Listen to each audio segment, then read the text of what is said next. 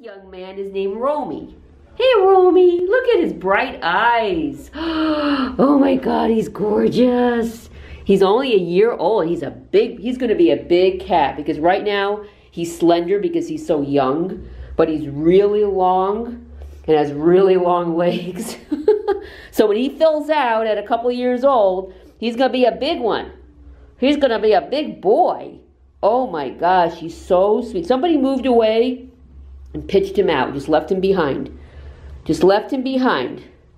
I believe the neighbors are the ones that brought him in because they knew how old he was. They knew he was a kitten a year ago. So he's only a year old.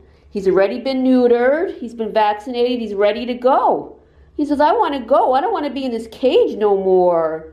He's a really beautiful brown tabby. He's got the white, he's got like knee socks in the back and then just white, like part of his feet are white in the front, not the whole foot. Like look at this one, just like half his toe. And the white bib, and really, let me sit down, maybe he'll come down and sit with me. Ah! And look at you! Can you get any cuter? Look at these beautiful markings. Whoops!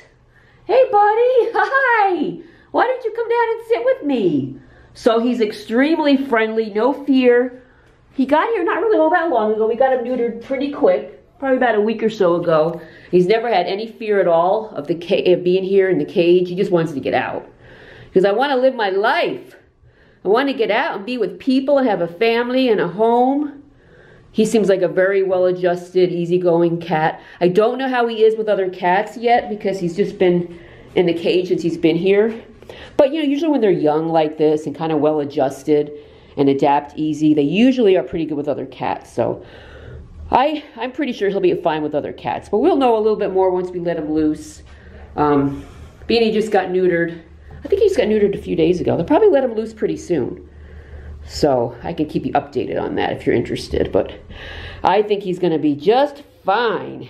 You're just a lover. He's super friendly, a very loving cat, and he's just really cute. You are a good boy, aren't you, Romey? I have to find out how to spell your name. Isn't he cute, though? Yeah, you hear somebody out there? Look how long he is. He's very, very long, and he's got really tall, if you can see, legs. He's listening to the people outside the door.